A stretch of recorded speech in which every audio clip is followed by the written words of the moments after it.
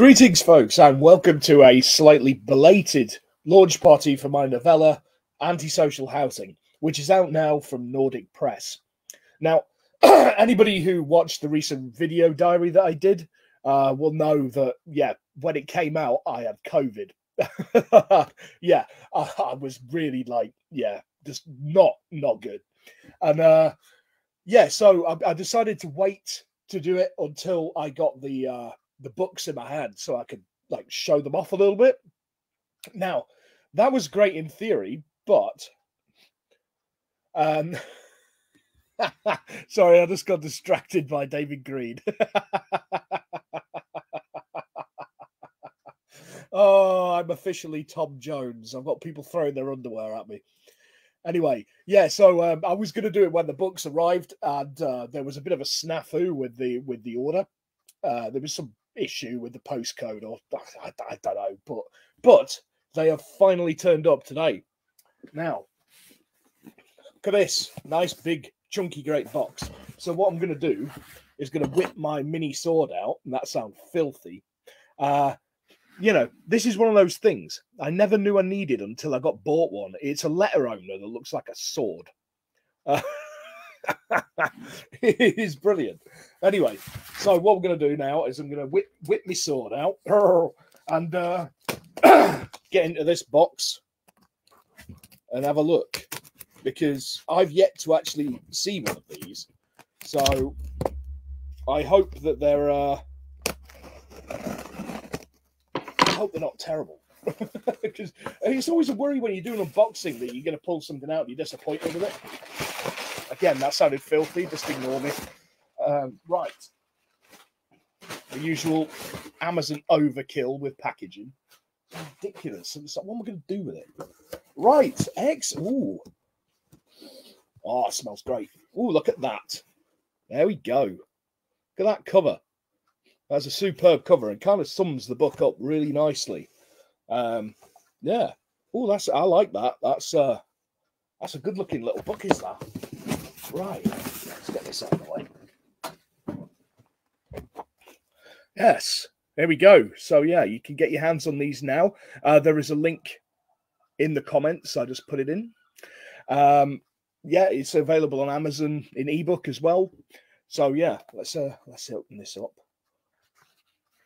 Yeah, so this is part of Nordic Press's new Mythos imprint, which you gotta love that little you gotta love that logo, haven't you?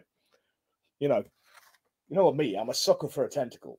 So sucker for a tentacle. Yeah, I'm pleased with that. That looks great. Yeah, the Mythos imprint, it aims to put out contemporary Lovecraftian fiction. I've got something coming out through that imprint in August, but it's not been announced yet, so keep your eyes open for that. I'm also working on behind the scenes. I've got 3 things that are all linked in the works with some great authors. So yeah, that's other stuff that's going to be coming down the line. I spoke to Mr. Hultman earlier, who's the head of the Mythos imprint, and he said that he is actually looking at the moment for Lovecraftian manuscripts, novellas, that kind of thing. So if anybody's sitting on anything tentacular out there, get it over to Mr. Hultman. You know. So yeah, I'm pleased with that. Oh, I didn't realise there's actually pictures. Look at that. That's really cool. I'm pleased with that.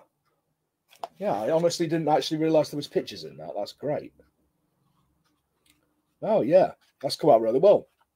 Excellent. Yeah, so you can get hold of these little beauties now.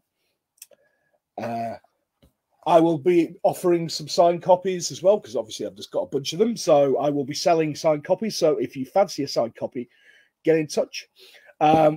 If you want to be in with a shout of winning a signed copy, just the one. If you want to be in with winning a copy, just comment. That's all you have to do. Just say hello, wave a tentacle, something like that.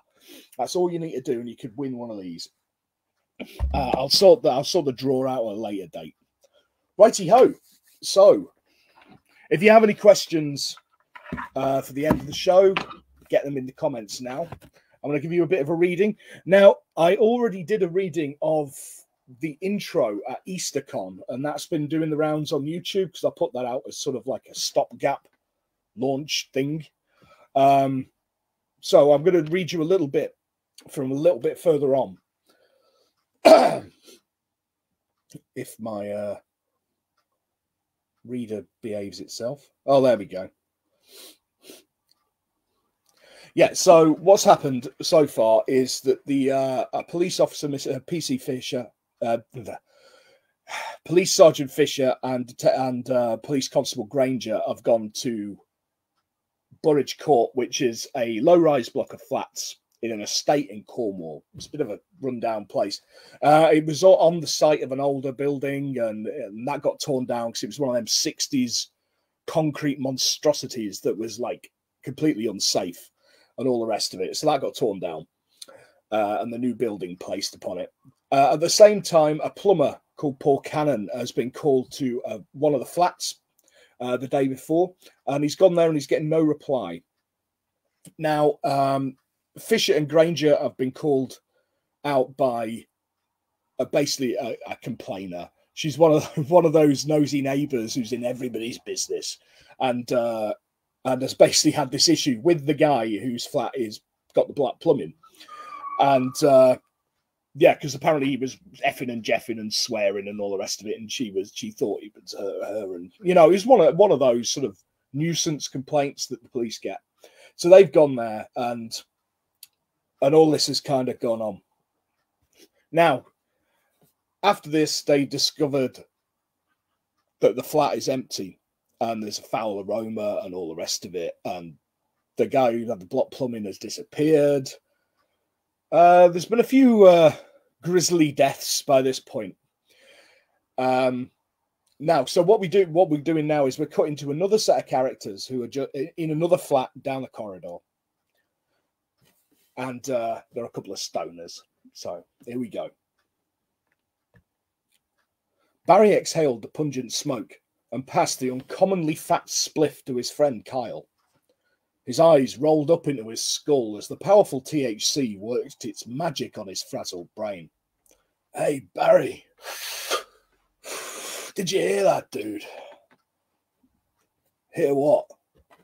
All that screaming and crashing around. Barry thought for a few seconds longer than he should have taken to formulate a response. Oh, a minute ago, you mean? Yeah, it sounded like World War III. Kyle coughed and reached for his bottle of energy drink. The one drawback to this current mind-bending strain of hybrid weed was that it left you with a mouth like the Sahara Desert. That and the smell. It smelled like somebody had set fire to a cabbage that 13 cats had urinated on. I think it was the two dudes in 24 having another domestic. Barry graciously took the joint from his friend and had a good toke. Kyle nodded. His friend's theory was not only plausible, but also had a solid grounding in fact. Chris and Richie had enjoyed a somewhat stormy relationship. It wasn't uncommon to hear raised voices coming from their unit. They were both really nice guys, but they didn't half bicker. Who is it? Kyle answered the banging on the door without thinking. Shut up, man. It might be debt collectors. Eh? Kyle glared at his flatmate. You did pay the TV license, right? Didn't you? Barry looked sheepish. Thump, thump, thump. For fuck's sake, Barry. You could go to prison for not paying that. Thump, thump, thump. This time the knocking was accompanied by the irritated voice of Police Sergeant Fisher. Open up. I know you're in there. I heard you whispering. It's the police. Open up. Oh, shit. It's the filth. What do we do? Barry asked, his face turning deathly pale. Oh, you stash the weed. I'll open the door. Kyle stood up. Wait. He'll smell it. So what? You can have a bit for personal use, but an ounce ain't classified as personal. I'm not going to jail for possession with intent. Stash it in the cistern and let me deal with it. Barry hauled himself off the pizza-stained sofa and scooped up the big bag of stinky weed and slipped it into the bathroom, then locked the door behind him. Kyle gave him a few minutes, then stood up. Kyle blew the air away from the door and wafted his hands around in the air, like that was going to make a damn bit of difference. He took a deep breath and opened it. Hello? Fisher's face was as red as a beetroot. You need to come with us. What? You can't. It's just a bit of puff. Fisher grabbed him by the shoulder and yanked him into the corridor. I'm not here about your bloody weed. Where's Chong? What? Who? Kyle scratched his head. You're Cheech, he's Chong, and we need to get the hell out of the building. Kyle chuckled like a buffoon. Cheech and Chong, I get it now. We don't have time for this shit, Kyle. Is Barry in or not? Fisher was rapidly losing patience. Yeah? He just went to the bathroom. Oh, no. Fisher barged past him and hammered on the bathroom door. He got no answer. Barry, come out here now. I don't care about the stash you aren't hiding in the cistern. Just get out here now. Again, there was no reply. Fisher reared back on his left leg and booted the door open. There was water, blood, and marijuana everywhere. Barry's feet were sticking out of the back of the toilet. Fisher had seen enough. He turned and raced out of the flat. Wow, what's going on? Kyle whined. Where's Barry? Granger and Fisher shared glances. Fisher shook his head. Fill him in, will you, Constable? Granger nodded, pulled Kyle aside. Then Fisher joined Paul at the next door. Nobody home? He asked, hoping. Dunno. I thought I heard somebody moving around a moment ago. Here, let me try. He hammered on the door with his fist. Open up! Police! He put his ear to the door and listened. All he could hear was the gurgling from the pipes in Kyle's flat. It was getting louder with each passing moment. I don't think anybody's at home, he smiled at Paul. Come on, let's get out to the next floor. With an almighty crash, the huge ball of hungry hate smashed through the door and wall of Kyle's flat. It slammed into the wall opposite, just meters from Kyle and Granger, making the building shake. It rippled, spread, then reformed into an iridescent sphere. Hundreds of baleful orange eyes snapped open and glared at the four people in front of it. Technically! And if you want to find out what happens next, you'll have to get hold of a copy. Yes, so that's a sample of Antisocial Housing. It's another one of my stories set around in Bettles Cove, in my milieu in Cornwall. It features some one of my main characters from my novella Miracle Growth. Detective Sergeant Finch has a cameo in it. He's also in my other novella, The Grime of the Ancient Mariner. He's probably my most recurring character, aside from maybe bungling adventurer Eugene Angove and the villainous Arthur Edwards. But yeah, and you could probably guess from the weird noise that I made. All you Lovecraft aficionados out there could probably have taken. You'll probably know what the hell that was. And yeah, kind of does what it says on the tin. Antisocial Housing. Yeah, it's out now from Nordic Press. So go and get yourself a copy. Right, I'll just check the comments before we wrap this up. If you have any questions, get them in now. Okie dokie. Dawn, yeah, I'm good, thank you. Yeah, very good. Hay fever's kicking my ass, but apart from that, I'm good. I've had a couple of beers, so I'm quite happy. Only from you, you filthy devil.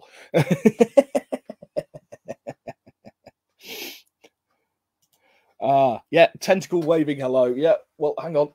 Yeah, there you go. He's waved back, and so's he.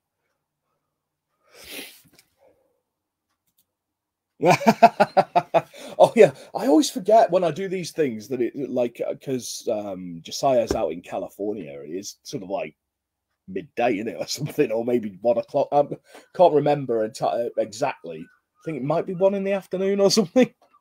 Yeah, and all the way from Australia. Yeah, Neen Cohen, morning. It's stupid o'clock here in Oz. Thanks, Neen. Thanks for tuning in. Yes, I mentioned my other novella, Miracle Growth, earlier, which is out now from Erie River. Neen Cohen and another author Chris Banner did a superb buddy read thing on it. They both read it and then they discussed it on YouTube. It's on Neen's YouTube channel. She does quite a lot of really good book reviews and things like that. So go and check it out. Go and check out her channel. There's some great stuff on there. Right. Oh, yeah. There's a question from Dawn. Yeah, I'm all right. I'm just dosed up to the eyeballs and antihistamines. It's the standard summer for me. Summer, like as soon as summer turns up, as soon as the season appears, I start sneezing and turn bright red. Like heat and pollen just beat my ass. Yeah, but she asked a question: are you a plotter or a pantser? I'm a complete and total pantser. Complete and total pantser. When I first started writing, I did actually try doing the whole plotter thing, and I spent ages arsing about with post-it notes, and I had them stuck on my lap, like all over my laptop and all over the desk and all this kind of shit. And I didn't actually get anything written. And in the end, I just threw it all in the bin and started writing, and that kind of worked for me. Well, interesting is this story because quite like several of my longer works, this was originally supposed to be a 3,000-word short story, and 25,000 words into it, I realized I got over a bit, which is a common thing. It's like Mr. Green likes to say that I would start writing a drabble and end up with a novella, because it's kind of true. Right, yeah. So thank you all for tuning in. Like I say, you can get hold of a copy now. There's the link. There is a link underneath. If you're watching this on YouTube, it'll be underneath the video as well. This is out now from... Oh, no, that's not... I'm such an idiot. That's Nordic Press. I was just about to say, and that's out from Nordic Press. So that's how you can find Nordic Press. And here you go. That's the actual link. Anyway, yes, so thank you all for tuning in on a Monday of all things. And I'm really pleased with that. That's a nice looking little book, is that. I'm really quite pleased with how that's come out. Yeah, done a good job of that. They've done a damn fine job of that. And I do like the pictures. I'm a sucker for illustration, especially when it's like tentacles, more illustrations of tentacles. That's what the world needs. Okay, thank you all for tuning in. I will speak to you all very soon, I imagine. Yeah, and thanks again, and good night.